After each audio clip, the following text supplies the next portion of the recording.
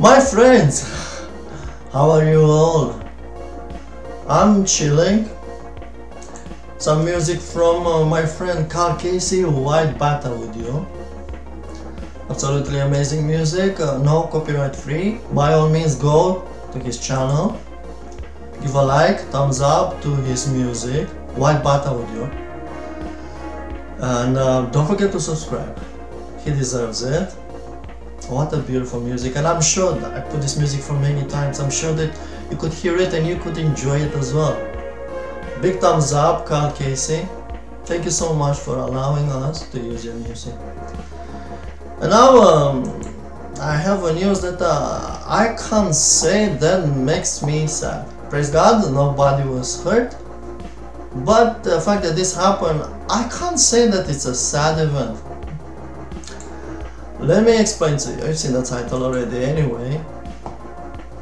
Let me tell you what happened. A tornado wreaked havoc on a Pfizer plant in Rocky Mount, North Carolina on Wednesday, causing extensive damage to the facility known for its production of medical supplies for hospitals worldwide. The National Weather Service reported that the tornado, which touched down near the town at approximately 12:30 p.m. was classified as an EF3. I'm not sure if this matters to you or it means something.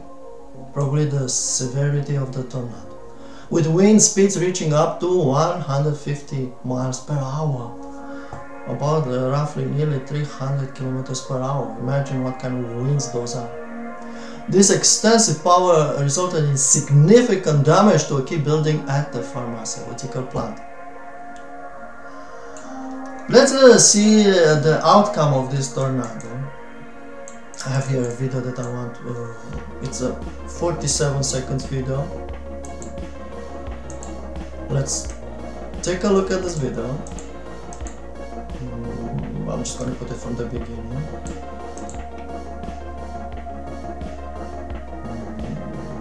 Three, two, one. Let's go.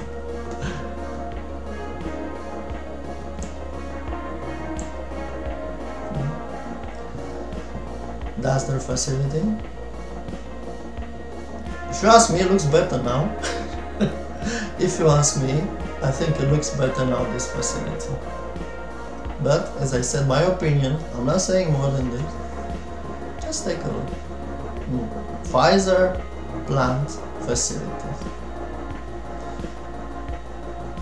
Take a look at that. Absolute and utter destruction of the facility.